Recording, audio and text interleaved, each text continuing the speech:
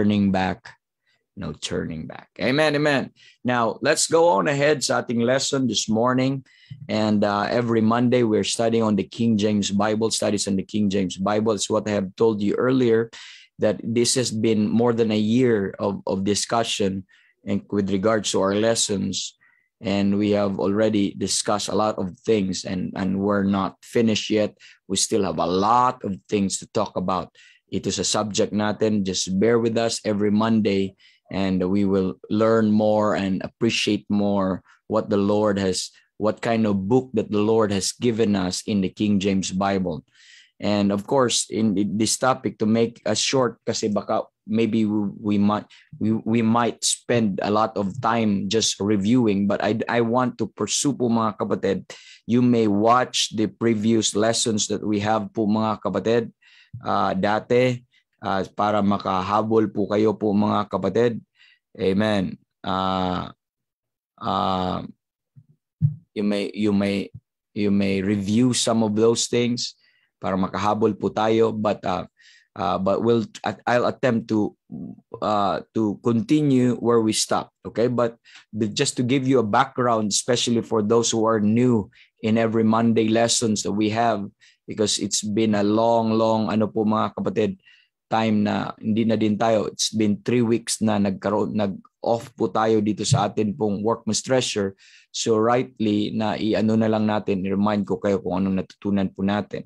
So dito po sa ating programas, we've been learning every Monday as a topic where we left off is we are studying some men behind our pure English Bible. Men behind the pure English Bibles. So of course, when we talk about the pure English Bibles, where we even discuss the 7 purification of the English Bible, starting from William Tyndale, no? Then to the Coverdale Bible, all the way to the King James Bible, and the 7th is the King James Bible.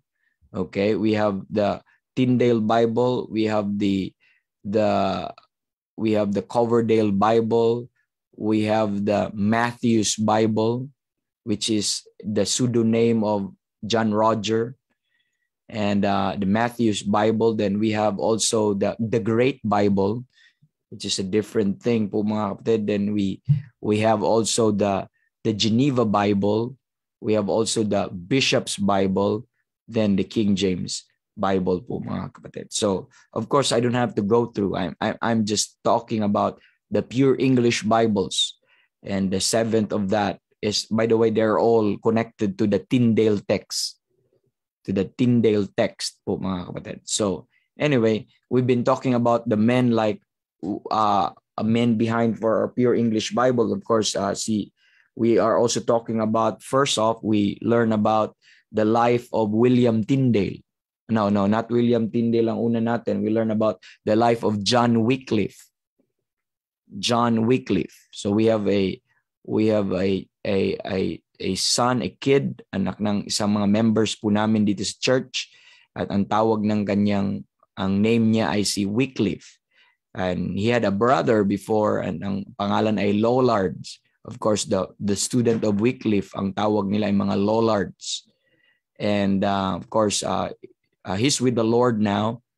But that was in memory po sa pangalan po ng John Wycliffe, because ginamit siya, he was the father of he's the morning star of Reformation, and ginamit siya to have a first English Bible. Okay, complete English Bible printed na makita po natin. Yung yung Wycliffe's Bible. Then we studied also the life of Desiderius Erasmus. Amen. We studied the life of Desiderius Erasmus. What's Desiderius Erasmus? Ay wala naman siyang sinulat na wala naman siyang translate na English translation or English Bible. Pero siya yung ginamit ng Panginoon na magkaroon tayo ng good English translation. Okay?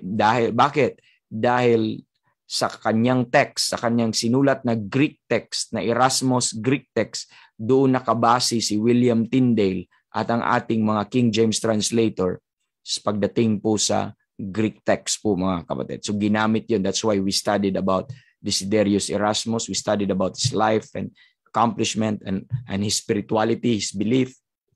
Many aspects na pinag-discuss po natin. Next is we study also the life of William Tyndale.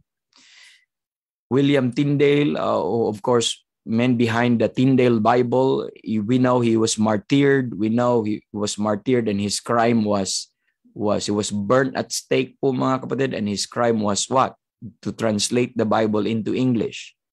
And of course, ang kanyang contribution ay ito ay nagiging ginamit ng Panginoon ang kanyang translation para magiging source of translations din ng English translation sa mga next na mga English na mga especially sa lalong-lalo na sa King James Bible.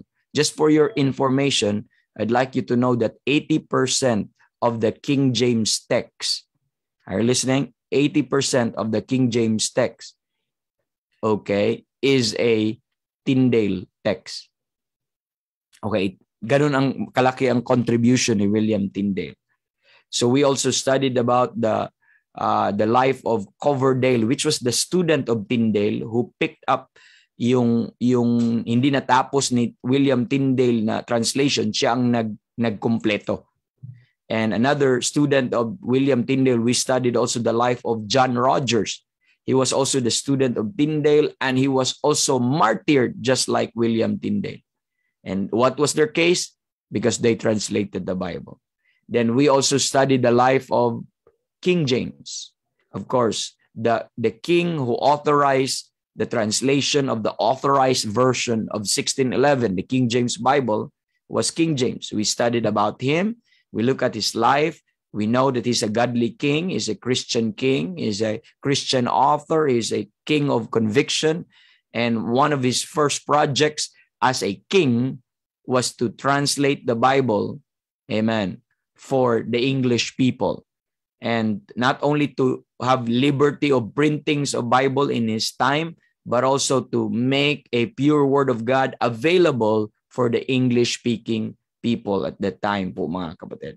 So such a godly king, and no wonder why God can use such king po mga kapatid. And he's a very decorated person in history. There's a lot of rumors about him, but we know it's not true. It was against lang sa kanila po, but as we study this biography, look at it, at napaka-dami natin natutunan. Ako mismo ay nabibless sa kanyang buhay. And this time, of course, he called 54 men po mga kapatid, or in total, para po mag-translate po ng King James, at ito po yung mga King's Translators. Ang last time nating pinag-usapan is we talk about the King's Translators, or men behind the King James Bible. That's doon tayo nagtapos. At napakita ko sa inyo yung overview, yung the committee men. These are the committee men for the King James translation po mga kapatid. And these men are very special, and we believe po mga kapatid that such kind of men will never appear again sa ating history, because they're so special. Kasi bakit? Iba na ang panahon eh. Hindi mo na yung revival na naranasan nila, I don't think would be experienced again sa panahon po natin in these days of apostasy. And this iba yung kalibre po nila po mga kapatid. The King James translators, we know they were born and live their adult lives with frightfully close view. They have that close view of the persecuting shadow of the blood of Bloody Mary, Queen Bloody Mary the First of England. You remember that? I give emphasis on that. They were eyewitnesses. Some of those martyrs who were burned at stakes were their fathers. Some of them were their uncles. Some of them were their pastors, were related to them. But by seeing as direct witness of that awful event, of that bloody event, that wicked event that has been sponsored by bloody Queen Mary the First, it ignites their heart. It provokes them to produce the truth. Yun yung nagiging isa sa mga motivating factor nila. they were just little kids, and some of them were young men, while seeing some of the people whom they knew were burned at stake at that time. And you have to understand that. So those were their days. They're not the days of Mickey Mouse. They're not the days of Hollywood. They're not the days of sports. They're not the days of entertainment. But those are the days of heroes, the days of martyrs and of saints po, mga kapatid. And those are yung tinitingnan nila. They become their inspiration. At habang sila ay a big enough adult, and while they're getting their education and preparing themselves for the work of the translation, yun ang nagiging inspiration po nila, yun ang nagiging motivation po nila po, mga kapatid. Hindi sila nang hina, but rather nag-develop ng courage sa kanila na magkaroon po. So napaka decorated po yung history ng mga men na ito, as we discuss. Siguro may mga ilan tayong mapag-usapan mamaya po, mga kapatid. And of course, those times, ang Bible, they knew firsthand that Rome, they knew firsthand that Rome and its rulers could tolerate the Bible, but the Bible must be bound only in letters of Greek, in letters of Latin, and in Hebrew, but bawal pag English. Ganun po ang kanilang nasumpungan na panahon. Pinagbabawal ang English Bible, mga kapatid.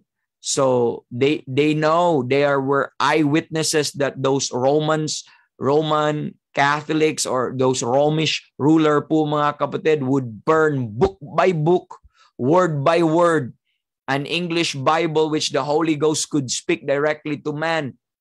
Anybody would caught reading, anybody would caught bringing the book would be liable to death or to be burned at stake po, mga kapatid. So yun po ang problema. That's their time that they lived in. Amen. But under the bright of Queen Elizabeth I, after the death of her sister, Bloody Mary, those are a reign of terror for 6 years. Imagine, reign of terror for 6 years. And finally, there was a light shining. Amen. Shown in the English Bible during the reign of Queen Elizabeth the first, from 1558 all the way to 1603. And the translators, along with all of England, could easily study the English Bible ng panahon na yan, because there is now freedom to read the English Bible. Dati pinagbabawal, but in the time of Bloody Mary, there is a breakthrough po, mga kapatid, and that paves the way po, mga kapatid, for the opportunity for these translators at their young age po, mga kapatid, to learn the Bible with liberty and freedom po, mga kapatid. And even Queen Elizabeth, during her coronation, the gift, by the Protestants to the coronation of Queen Elizabeth was the Bible po, mga kapatid. Nung binigyan siya ng Bible, English Bible, it was the Tyndale Bible. Nung binigyan po siya po, mga kapatid, ay hinalikan niya at ang kanyang niyakap po, mga kapatid. And of course, during his speech in 1599, that was at least, mga kapatid, 4 years bago po siya mamatay. Okay? Meron po siyang charge sa mga pastors at sa mga ministers of God, and let me quote. And sabi niya, they shall discourage no man from reading of any part of the Bible in English, but shall rather exhort every person to read the same with great humility and reverence as the very lively word of God, and especially food of man's soul, which all persons can bound to embrace, believe, and follow if they look to be saved. So that was an exhortation of a queen. Can you imagine? A queen could exhort that every person is to read, amen, with great humility and reverence the word of God. You imagine that, such decree of a queen po, mga kapatid, such a godly queen po, mga kapatid. By the way, Queen Elizabeth was the son of the Christian Anne Boleyn, Queen Anne Boleyn, the second wife of Henry VIII. That was the mother. Okay, Anne Boleyn was the disciple of William Tyndale po mga kapatid. So ganun yung connection ni Tyndale sa mga monarchs at even sa Bible na meron po tayo ngayon po mga kapatid. Amen. So of course, that light shine doon po sa mga King James translators natin, and that gives the background, such background to the King James translators. Amen. At yun po yung panahon po nila na talagang may liberty and freedom na magbasa ng salita ng Diyos po mga kapatid. So the translators, we know these translators, they were the top achievers in England at that time, and not only academically but also spiritually. So imagine, they are the best not only sa academics but even in their spirituality. They are very well known.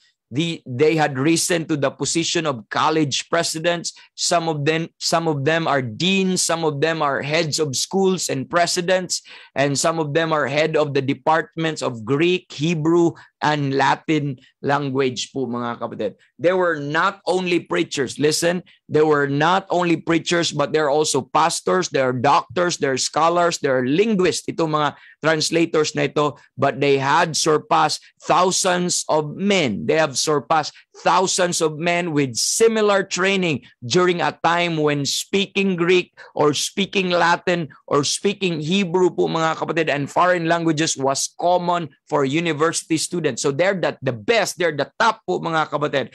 But not only sa secular, not only sa academics, but even in their devotion to God, even in their love for the Word of God, they are unparalleled. They are the King's choice po mga kapatid. Itong committee men behind the King James Bible po mga kapatid. Their exceptional God-given abilities, yes, that is exceptional. I don't think somebody with us right now in our generation or a generation after their generation could level with the same level or could surpass with such. They have such exceptional God-given abilities, but the good thing is coupled with diligence and abiding walk with the Lord. Yun po yung exceptional po doon. Amen. Because they're so balanced po mga kapatid, and set them at the pinnacle of the academic environment where school children were educated at a level that of many of today's university students, above the level of many universities today po mga kapatid. So of course po mga kapatid, the king appointed 54 men, but the official list po mga kapatid was 47 is the extant po mga kapatid. And 3 or 4 of the most ancient scholars, as required by rule number 15 in translation, are not actual members of the committee, but they are just the oversight po mga kapatid. Some of them died, hindi natapos yung tawag nito, hindi natapos yung translation kasi ang translation work is for 7 years. From 1604 all the way to 1611. That's for 7 years po mga kapatid. Bago na kompleto yung work of translation po mga kapatid.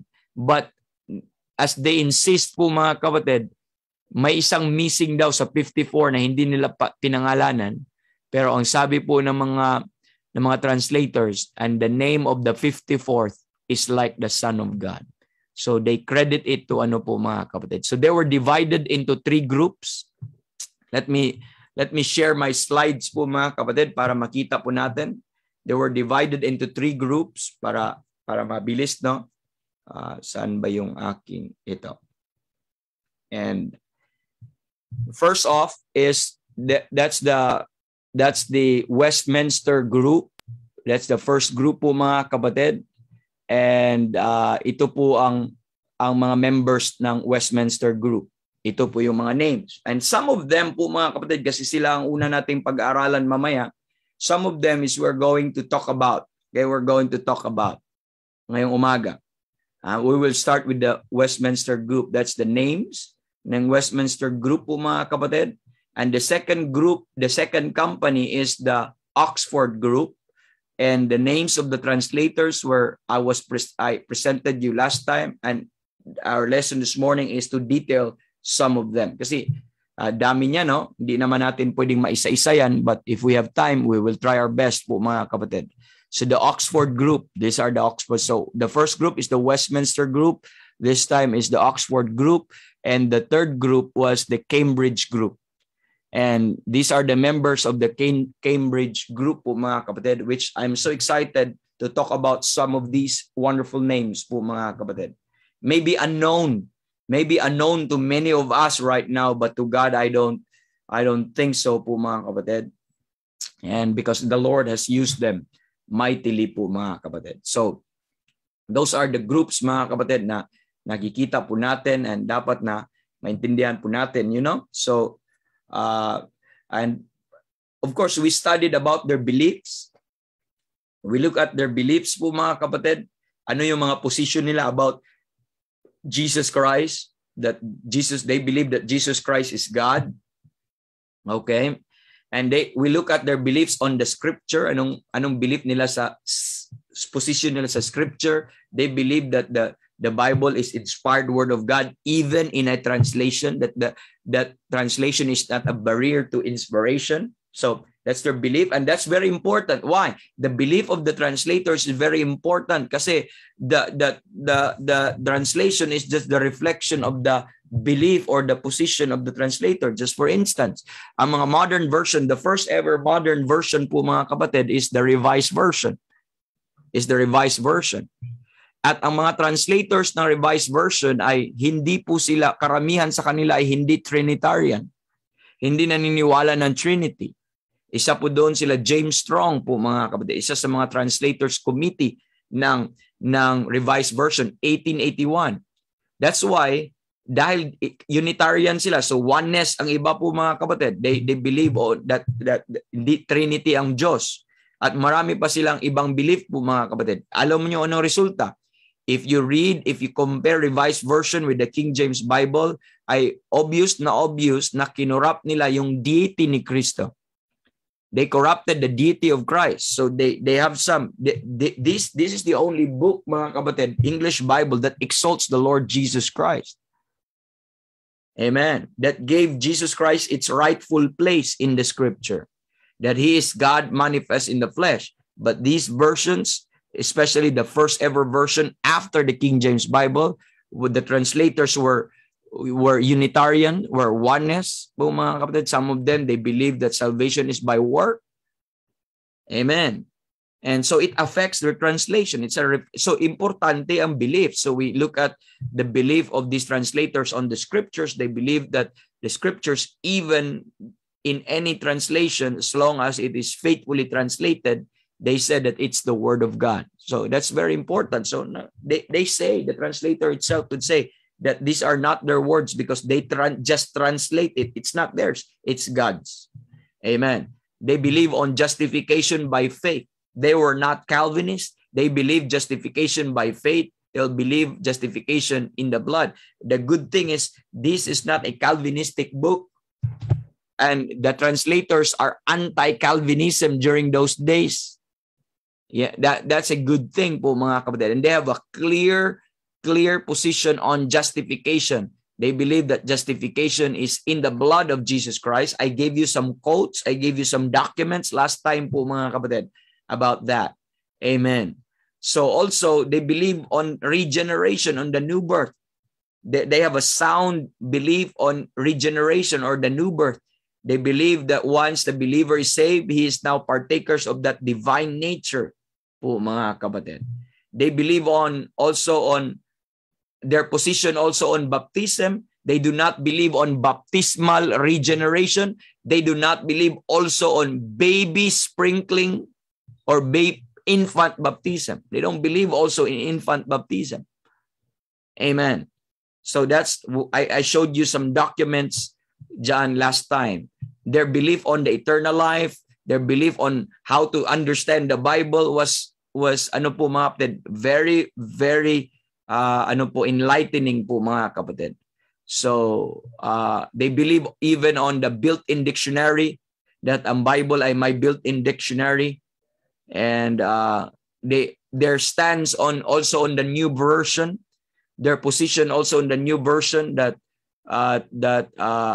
The King James translators saw their Bibles as the final English one, which no one could say anything against po mga kapatid. They would not approve po mga kapatid of further tampering with the English Bible. Ayaw nila yon. Kaya sabi nila, let me quote po mga kapatid, from the book Cambridge History of the Bible, volume number 3, page 164. Sabi niya, the chief overseer of the translation is, if every man's humor should be followed, there would be no end of translating. Sabi niya, they also chided mga kapatid, ancient heretics who made changes in the Bible's text, and the translators' remark regarding the consequent omission is some ancient Greek manuscript as well as the Catholic New Testament, and their word on that was, neither was there is this chopping and changing in the more ancient times, but ancient times only, but also late. So not only ang chopping at saka changing ng mga text is nandun not only in ancient times but even in the late po. So that the point is, they warned their generations and future believers who would ignore the Bible or resort to private interpretation or even to Bible version. Kaya ang sabi nila, ye brought unto fountains of living water which ye dig not, do not cast earth into them, or receive not so great things in vain. Be not like a swine to tread under the foot of so precious things, neither like yet dogs to tear and abuse holy things. Starve not yourselves. He setteth his word before us to do read it. So that's your stance po mga kapatid. At sabi niya about the Catholics, sabi niya, the Catholics were in such an humor of translating the scriptures that Satan, taking occasion by them, they did strive he could, and out of uncertain and manifold variety of translation, so to mingle all things that nothing might seem to be left certain and firm in them po mga kapatid. So, and of course, their quote on, or their stand on the translators regarding the printing of those that is coming from Vatican, and they said that there are infinite differences, many of them weighty, and many of them are weighty and material. So, infinite differences. So, siya na mismo nagsabi ng kanilang work of translation ay hindi po ito kaparehas ng Catholic na translation. So, that is also to dispel the notion na ito daw ang Bible ng King James galing sa Catholic. You have not even maybe read history and studied the history of the English Bible. Do you understand that this is an anti-Catholic book? This is an anti-Catholic book po mga kapatid. So hindi pwede pong ganun. Meron po silang meron po sila kanilang translation po ng time po na yun, but of course the King James Bible is ang mga nagtra-translate po nito mga believer, mga Christians po mga kapatid. Amen. So of course we look at the works produced by the translators. Now as we go further po mga kapatid dito, as we study continually, okay, dito po sa atin pong we'll be looking at this po mga kapatid. Ito pong the King's translators retracing their footsteps. So we'll be looking at them, and siguro we still have a little time po mga kapatid to continue on this. And maybe we will just talk about 1 or 2 or 3 depende po sa ilang translators. So we will retrace their footsteps. We will somehow study, look at their credentials, look at who they are. Kasi mga kapatid, ito po ang gusto sasabihin sa inyo, na ito lang ang Bible ang napaka-transparent. Even not only in their translations. Kasi napag-aralan natin yung rules of translations. We studied about the rules of translations. Napaka-transparent po sila na hindi po nila to tinago nung translate nila. Hindi lang nila silang nag-aaral, pero pinasa nila sa mga learned men in England. Na napacheck nila sa mga, alam nila mga pastors at spiritual men na makatulong. Dinistribute po ito sa mga common men to check at they're open for criticism. Kung may nakita sila, pupunta lang sila, lalapit lang sila sa translator at sabihin nila kung what they think is the translation or the good, the best translation for this and that word. So they were transparent on that. But not only they're transparent in their translations, that our King James Bible has also a transparent translators. Ang ibig kong sabihin, ang kanilang buhay ay hindi lihim. Mababasa mo, makikita mo, you can even type sa Google, you can even search, marami ng mga documents ngayon, unlike dati po mga kapatid, ngayon pwede mo siya makita at makilala mo. And not only that, they are also well-known people. They're not just somebody in their, they're not just nobody in their time, but they're well-known people because of their exceptional God-given abilities. So therefore, we have a complete records of their biography. So they're an open book, and they were well-known people in their time. They were decorated people. So hindi po sila mga sikreto. So ang kanilang life is an open book. Therefore, we could study it po mga kapatid. We could look at it po mga kapatid. That's why ganun po. No? So unlike sa mga modern version na mga translators po mga kapatid, unlike sa mga modern version ng mga translators, ang kanila pong ano po mga kapatid, ang kanila pong mga translators, hindi natin kilala. Not only hindi natin alam kung paano nila translate, anong proseso ang ginagamit nila, not only hindi natin alam kung anong ginawa nila sa translation, sikreto nilang ginawa. It was not distributed to the churches, to the pastors, to the ministers of God.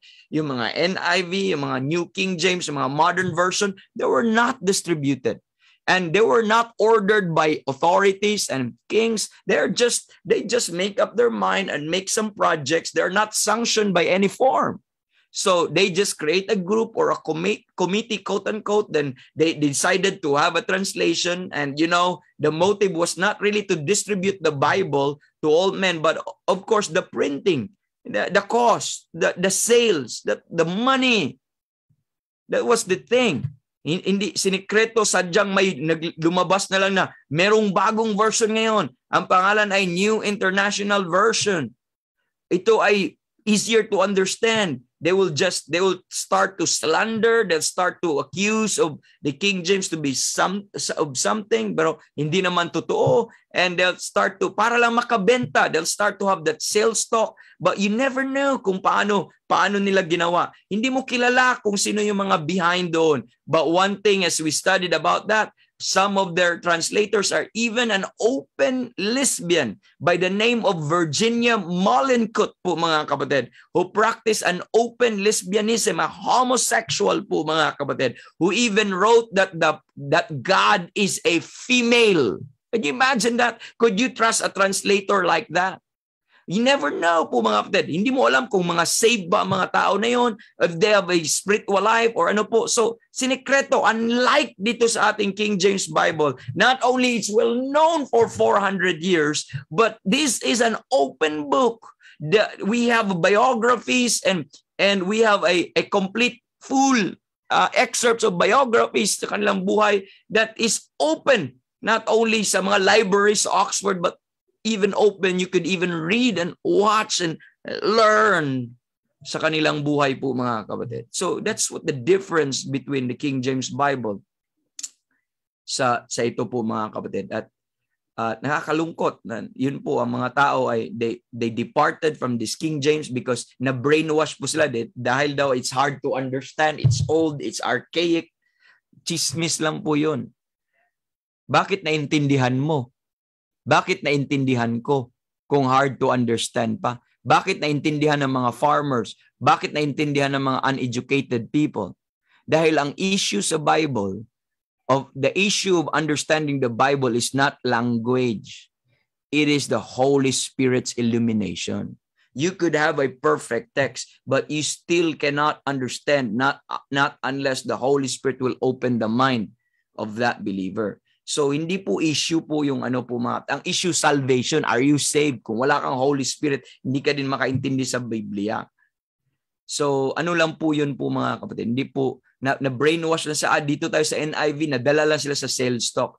But most of those people na nadala, those are also ignorant of history. Ignorant about where this Bible came from po mga kapatid. So, but with this po mga kapatid, we have an opportunity this morning to learn about these men. So I cannot promise to study every one of them, but maybe we will summarize also. We will summarize ang kanila pong mga buhay po mga kapatid dahil hindi naman natin po maano to lahat po mga kapatid. No? Isa-summarize lang natin ang kanilang buhay at kung ano yung mga kailangan nating tingnan, yun din po ang atin pong ano po mga kapatid. So itong names na ito, itong mga tao na ito, the names of these men are now hardly known. But prior to our time, they are very well known. Around the mga 1500, 1600, even in the early 1700, they are very well known. Just like yung mga sikat ba ng mga tao ngayon, after 10 years, after 20 years, there will come a generation na hindi na sila kilala. Itong mga tao na ito, they were well known in their time, but now po mga kapatid, they are hardly known to more than a few persons po mga kapatid. Yet po mga kapatid, in the providence of God, okay, yung fruits ng kanilang labors have spread to a far distant po mga kapatid. It spread to a far distant.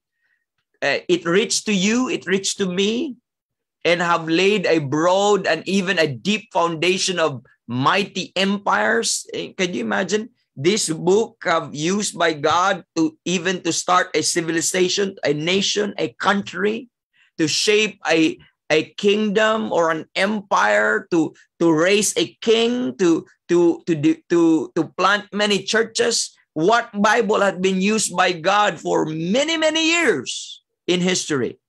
This book has been a witnesses on how England become powerful. This book is a witness of how America, the once great United States of America, has been founded. And many, many Christian nations po mga kapatid. And it reached to the Philippines, how it turned, amen, Catholicism upside down also when this book came to our country po mga kapatid. And have afforded many of these po mga kapatid. This book endured, it afforded to multitude strength to endure many adversity. This book had been attacked. This book had been examined by many, many critics, by many, many enemies po mga kapatid.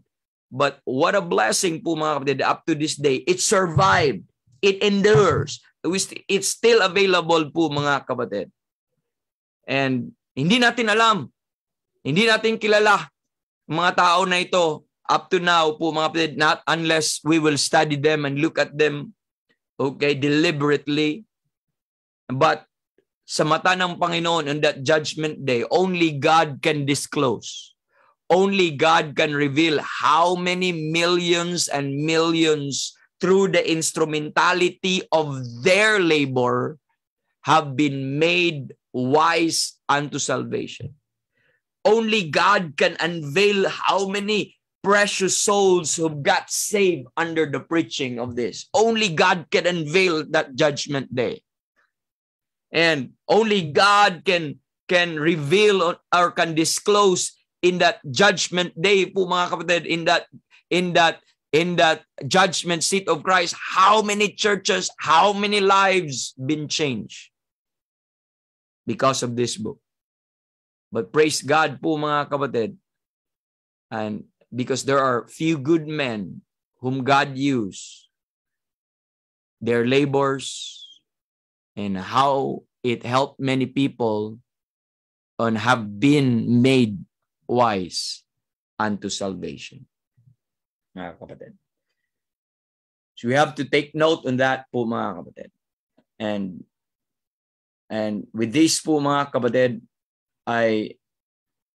let's start with this.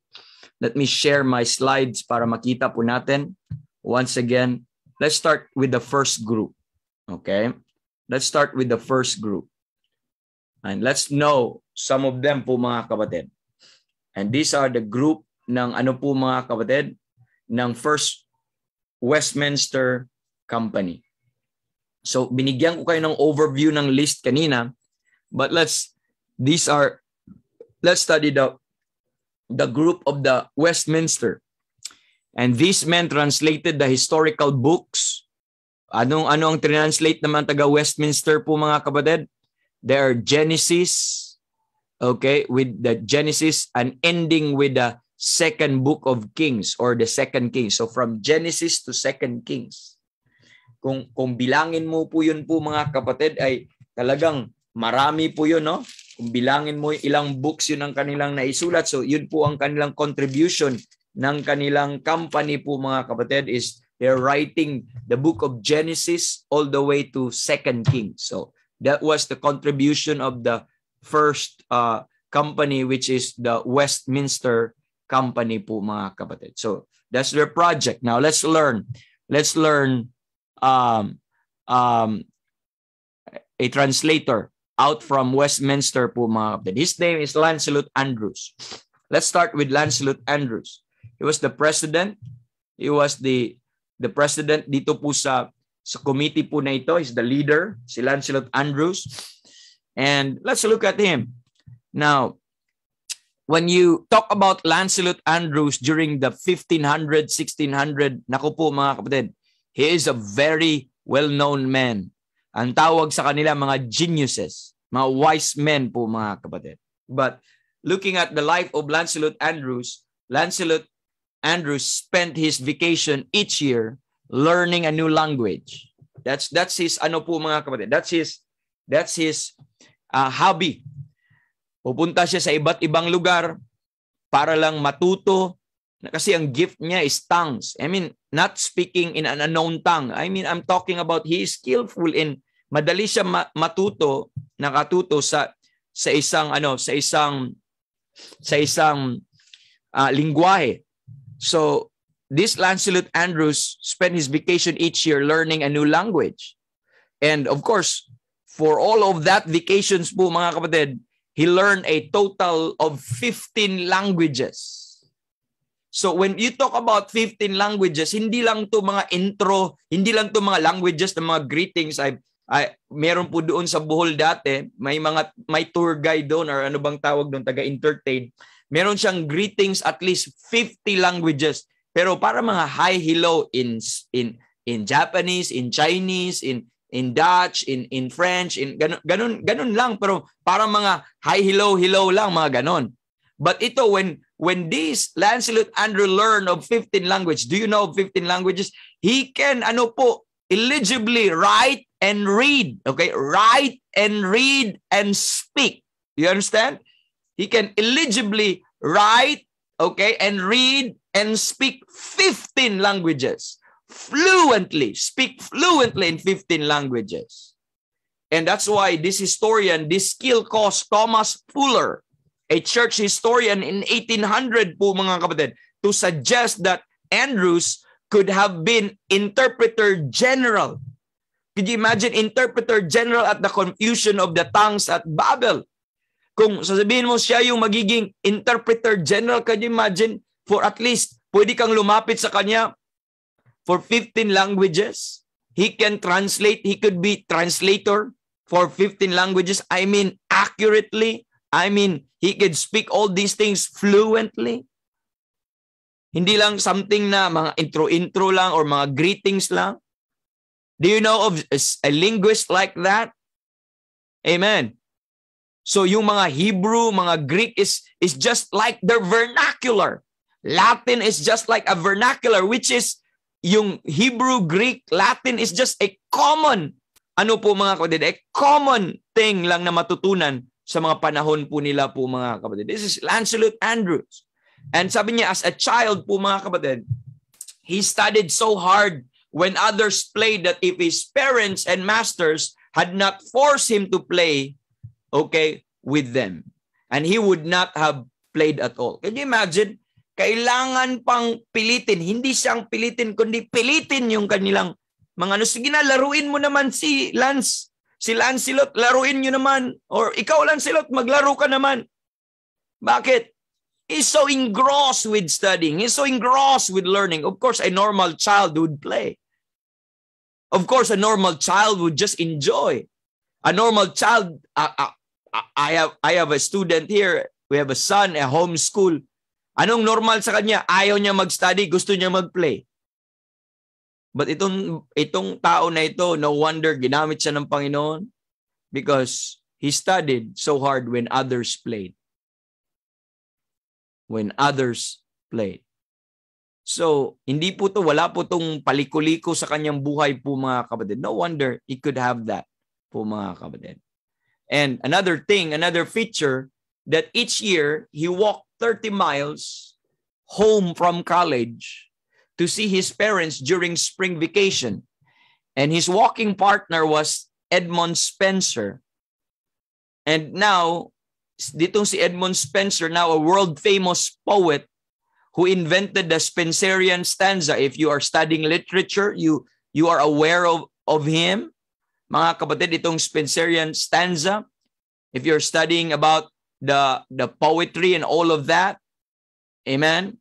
And of course, and many other poetic devices which made his poetry so musical that he became known as the poet's poet.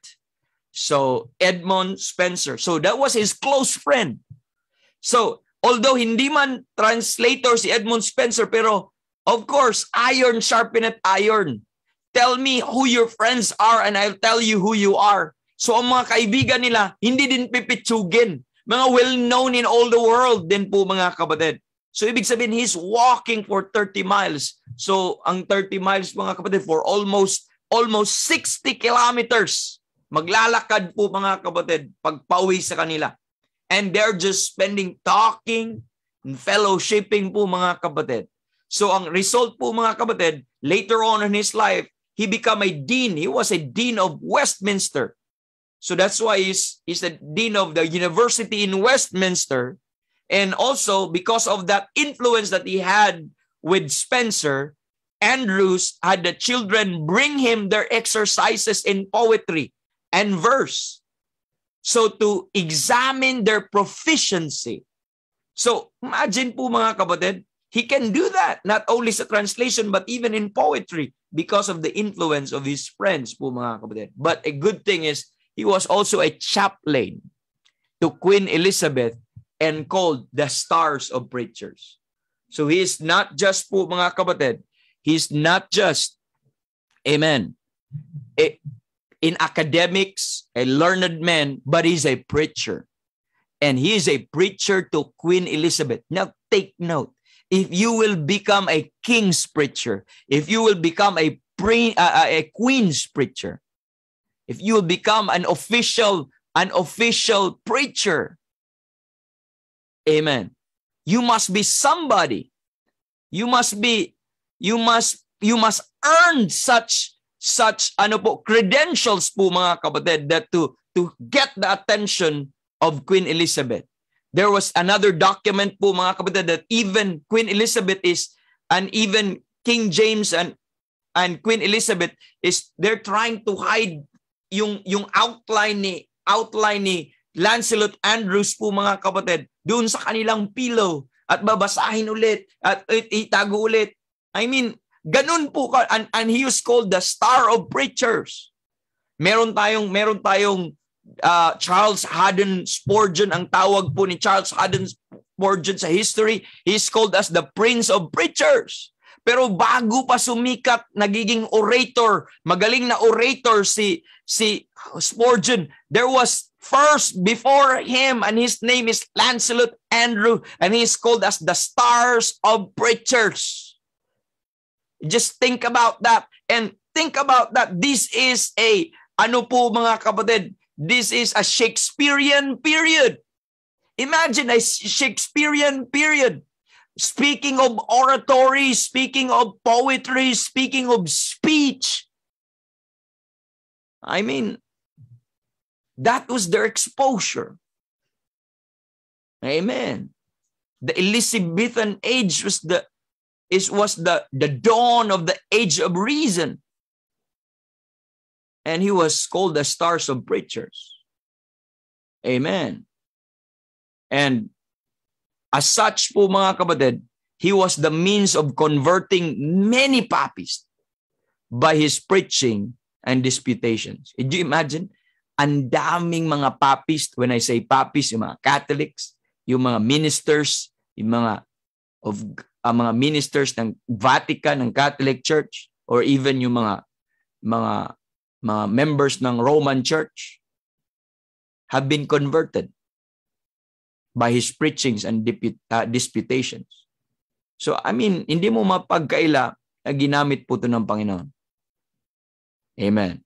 But one of the most outstanding sa kanyang credentials is this. In humility, the motto he engraved on his seal. Meron siyang seal. Na, di ba? Kasi they're known people, they have their own seal. Meron ngang seal ang mga lawyers at the other. But his motto that he engraved sa kanyang seal, nakakarve po ito. And who is sufficient for these things? He who is sufficient for these things. And that was the context sa chapter number 3 that our sufficiency is of God. Mga kapatid, who is sufficient for these things? Kaya sabi dito sa verse 16, tingnan mo sa verse 16. To the one, we are the savor of death unto death, and to other, the savor of life unto life. And who is sufficient for these things? Can you imagine? In his life, in spite of his achievement, in spite of what they have done, but the motto is still, who is sufficient for these things? What was the answer of that po mga kapatid? In 2 Corinthians chapter number 3, verse number 5, not that we are sufficient of ourselves to think anything of ourselves, but our sufficiency is of God. Now, if you study, if you look at carefully, that was quoted in verse 16. Ito pong, and who is sufficient for these things? But the next verse, the thought continue in verse 17. For we are not as many which corrupt the word of God. Wow. For we are not as many which corrupt the word of God. So mga kapatid, this person here, or one of the honest translators, not only honest translators, but one of the honest men. And you could say by the fruit of their labor that they are not one of the many which corrupt the word of God. And that's the truth about that po mga kapatid. Another unparalleled feature of this man is not just his outstanding mind and ability in language, but this is his devotion po mga kapatid. And many hours he spent each day in private and family devotions, which many of the preachers missed, and many times I missed. But this man is well known of spending each day many hours in private and family devotions. And last but not the least po mga kapatid, for me, this is the greatest feature that he has. And that is Lancelot Andrews spent 5 hours a day in prayer. He spent 5 hours a day. Just think about that. A day. 5 hours a day in prayer. Do you know of somebody? I've seen somebody, many times they prayed. Sometimes some people prayed 7 times a day, some 10 times a day, but of course they prayed for 1 minute, 2 minutes, 30 minutes. But do you know of somebody in our generation who can spend 5 hours a day in prayer? Not 5 times, 5 hours. He literally practiced sweet hours of prayer. Sa atin, sweet minutes of prayer. sweet seconds of prayer. But sa kanya, sweet hours. Not just an hour, but sweet hours of prayer. You see that? That's why I'm saying is, not only they are unparalleled when it comes to their academics, they are also unparalleled when it comes to their devotions. They are not just educators. They are pastors. They are preachers. They are men of God. And I'm telling you, they're godly. Amen. They're spiritual. And that's why God could just bless this book, because these are the holy men of God whom God used, the reflection of who God is, that holiness po mga kapatid. And even looking at this, could you imagine may mga Baptist brider? Kasi he's not a Baptist preacher, but he's a believer, he's saved. He's a preacher. But can you imagine, some of those Baptist belief will say, he is not part of the bride. At itong, dahil pangalan niya ay Baptist, member siya ng isang certain group na Baptist, dahil siya daw ay Baptist, may tama daw siyang baptism and all of this, tapos siya kasama sa bride, ito spectator lang. Siya carnal, siya ay talagang walang nagagawa sa faith at walang nagagawa sa Christianity, but rather a disgrace. Tapos part siya ng bride. Then ito si Lancelot Andrew, hindi. That's the folly of that, ano po mga kapatid, that manipulation of that private interpretation doctrine. Can you imagine a Baptist bridism? Could you imagine na si adulterer na si ano po mga kapatid, sino ba yung president ng Amerika na bago kay Bush, na si Bill Clinton? Do you understand that Bill Clinton was a Baptist? At sabihin mo, part siya ng bride, pakasalan siya, tapos he's an adulterer, is ano po mga kapatid, disgrace to Christianity. At itong si Lancelot Andrews na ginagamit ng Panginoon ay spectator lang, o contributed na na-enjoy natin ang Bible ngayon. At ang mga Baptist sabi, I'm a King James Bible. Pero sabihin mo, sa belief mo, hindi to part sila ng bride ng mga tao nito. Hello.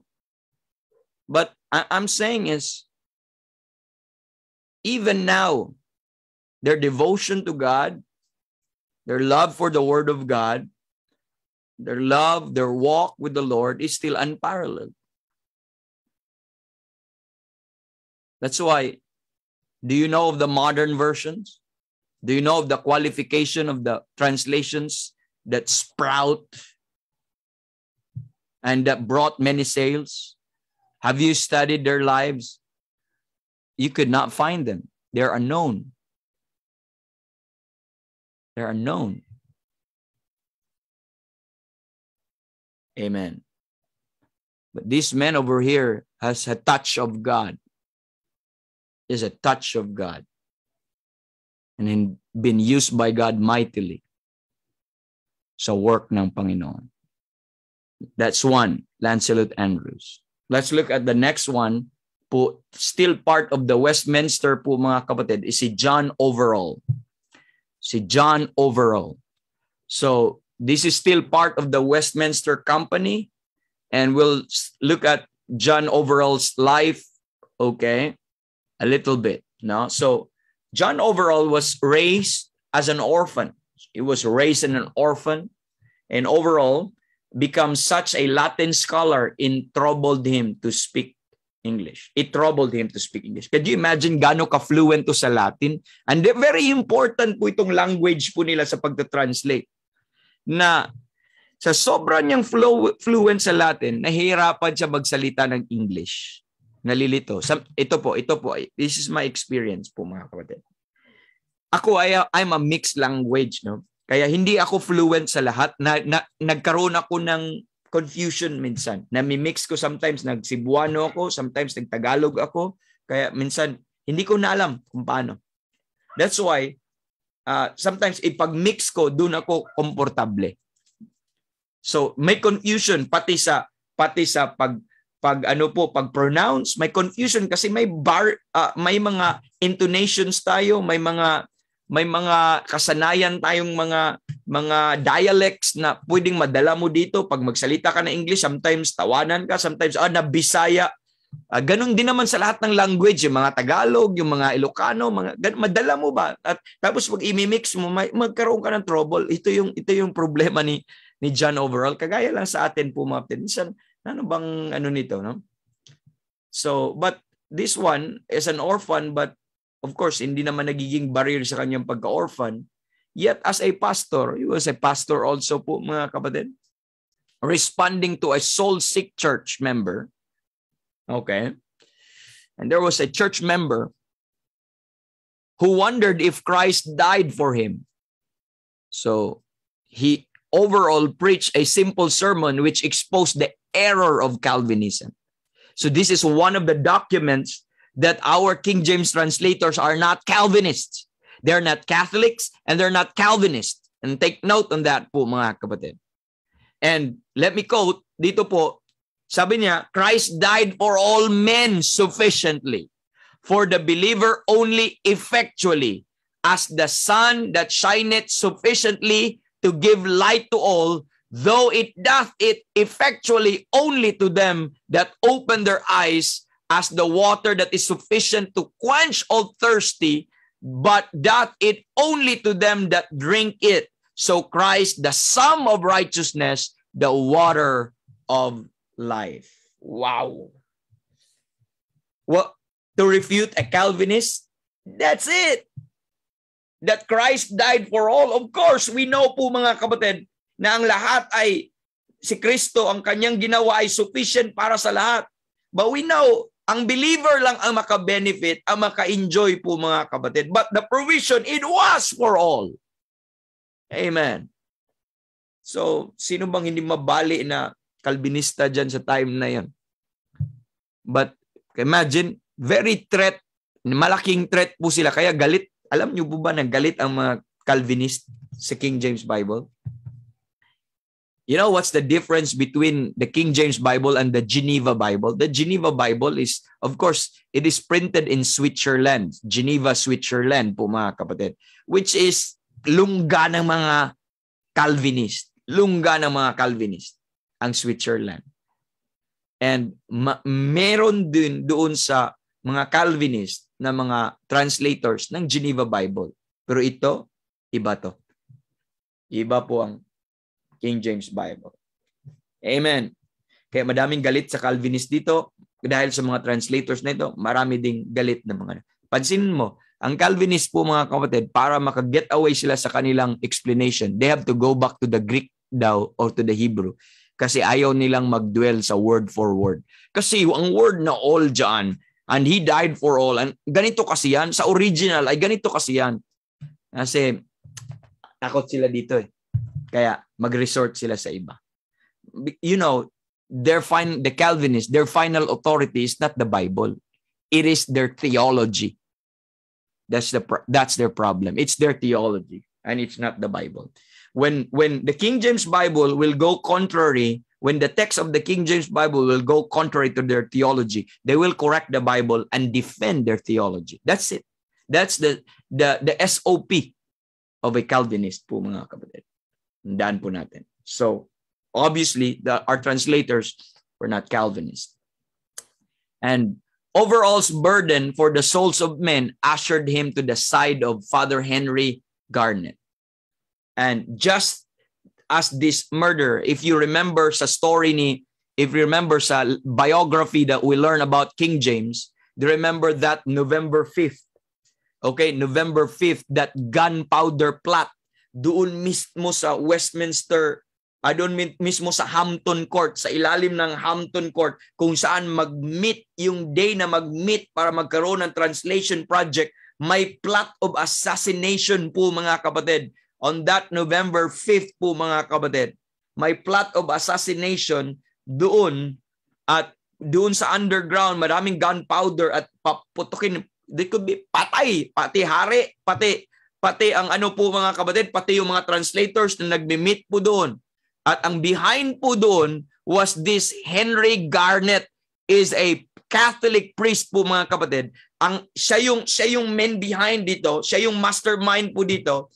And ang kanya pong accomplice, ang kanya pong assassin was by the name of Guy Fawkes. We studied about that. Yung Guy Fawkes po mga kapatid, if you remember that, merong pong actually ang paputok po sa England, meron silang celebration na nagpaputok sila. Ang parang New Year sa atin, 'di ba? Nagpapaputok tayo sa New Year. Sa kanila ay nasa November 5. And that was a celebration kung saan sinunog po yung si Guy Fawkes. Bakit may paputok? Because of gunpowder. Nahuli kasi by God's providence na-uncover yung sikreto na yon at hindi natuloy yung gunpowder plot. I don't know if you've been familiar yung remember the 5th of November. So yun yung special event sa England up to now po mga kapatid. And that was a celebration of God's providence na hindi natuloy. Now, ganito to ka-spiritual si John overall. Because of course, sa mahal niyang kaluluwa at naintindihan, loving your enemies. Now, his burden for souls that he ushered him to the side of Father Henry Garnet, just as this murderer was about to be hanged po mga kapatid for his part in the gunpowder plot po mga kapatid. Overall, beg him to trust Jesus Christ. Beg him to trust Jesus Christ as Savior and express a true and lively faith toward God. But of course, sadly, the response of the priest is, don't bother me. Never mind. Just forget about that. But of course, a soul winner, who could do that? Ikaw yung isa sa mga tao na nandun, nag-gather. Ito yung nagpa-plot for your assassination. But he still managed to go before he was hanged. Amen. Before he was hanged and told him the gospel. But of course, it's no longer your accountability when they reject. Mga kapatid. And that's John overall. Okay. Isa na lang muna para mabilis tayo na. Isa na lang kasi time na pala tayo. Isa lang para hindi tayo mabitin. Let's learn from Henry Saville. Si Henry Saville is still part of the Westminster group, Westminster Company. Si Henry Saville. Okay. And Henry Saville, his skills range from tutor to Queen Elizabeth. Is a tutor to Queen Elizabeth. Now, kanina, chaplain. Ito, tutor. Now, ikaw ay tutor sa king or tutor sa queen in a great empire, in a great kingdom. You must be somebody. Kasi could you imagine, ang mga prince or princess or kings and queens, they have the best tutor. Now, this man, Henry Saville, was a tutor. And now, look at this. He was a tutor of the language of Latin. He was a tutor of the language of Greek. And ito po yung isa sa mga astounding work niya. He is a tutor of mathematics. Now, if you are studying math, the history of mathematics, malaki po ang contribution po ni Henry Saville. If you Googled him out and try to look at the biography of Henry Saville, try to look at the Wikipedia and you will find some of them that he's connected to mathematics and he has great contribution to mathematics po mga kapatid. So, I'm saying, hindi to basta-basta, hindi to mga pipitsugin. And also, he is also the translator of the histories of Tacitus. If you know, Tacitus during the 1st century po mga kapatid, this is siya po ay parang kakontemporary ni Josephus. Was a Christian. Josephus was a Jewish historian, and si Tacitus is a very well-known historian who wrote the history of Rome po mga kapatid and the founding of the Empire of Rome. Si Tacitus, siya yung isa sa translator ng kanyang work and biography ng work ni Tacitus. That's what make him known. He is a tutor to the queen. Latin, Greek, and mathematics po mga kapatid. He traversed Europe gathering rare Greek manuscript of the Bible and ancient manuscript of the works of the great 4th century Greek preacher John Chrysostom. So, yun ang naging gamit po mga kapatid, no? So, malaki ang nagiging nakuha niya, no? Nakuha niya na pag-gather. While si Lancelot Andrew nagbabakasyon sa ibang bansa, nag-learn ng new language. Ito naman si Henry Saville naghahanap ng mga Greek manuscripts, ng mga rare, nagko-collect ng Greek manuscript, which is very needful. It was used para sa kanilang translator as a contribution po mga kapatid. And the later he compiled po mga kapatid and published in the 8-volume set, the writings of Chrysostom allowed the King James translators to see firsthand the true text of the earliest Greek New Testament. Because of that, nagkaroon sila ng access of one of the earliest Greek New Testament. And part of the diligently comparison or compared po mga kapatid, yung para sa kanilang work. Kasi marami silang references po mga kapatid. At isa po yun sa naka-contribution ni Henry Saville po mga kapatid. And another thing, Saville gave a very early edition of the Gospels in Russians to the Bodleian Library as a gift. So siya mismo ang nag-translate ng Gospels. Ibig sabihin, Matthew, Mark, Luke, John, in Russian.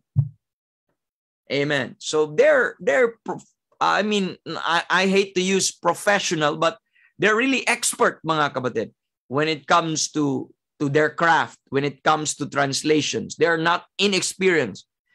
Imagine, yung mga nag-translate na sila, medyo may edad na sila eh. In their young age, they live under the reign of Bloody Mary, and in their growing up also up to to become a young man, they studied with an open knowledge na and education sa time ni Queen Elizabeth. Okay? So, he was an expert on the earliest English Bible manuscript, publishing from original manuscripts the written histories of England before Bede. So, of course, if you study Bede po mga kapatid, yung history ni Bede, isa sa mga ginagamit po mga kapatid, these are what we call yung mga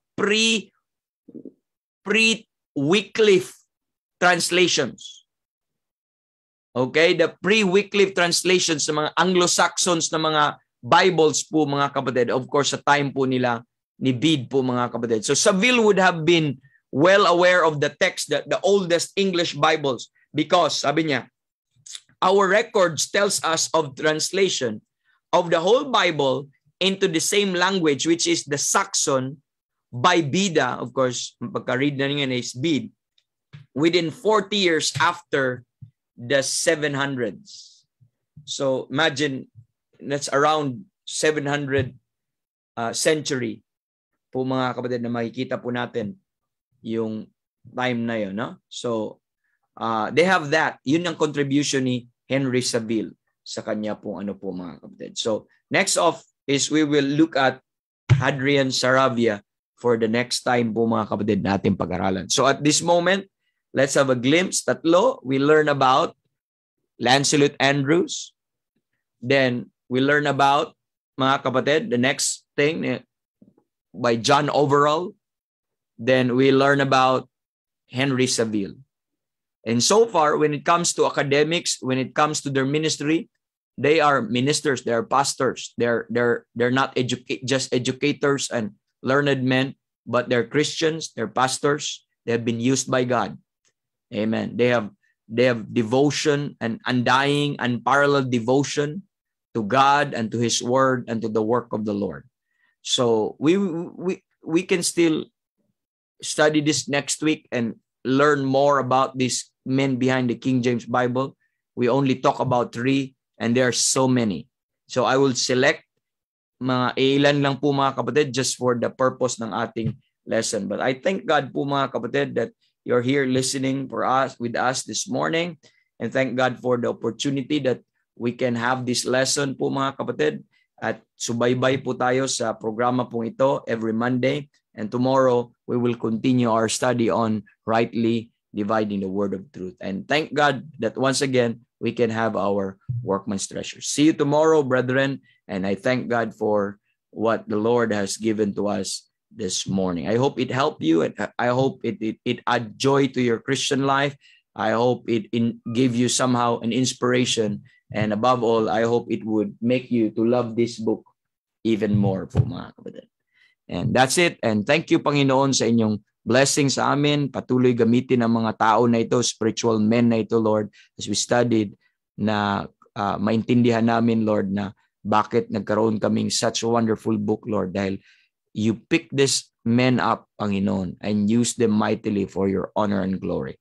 Help us, Lord, to be blessed and to be encouraged also by their lives and how also they devoted themselves to you. Thinking, Lord, kung gaano na kataas ang kanilang accomplishment, pwede naman silang hindi na maglingkod sa ministry, pwede naman silang magpasikat na lang. But Panginoon, they gave themselves for the cause.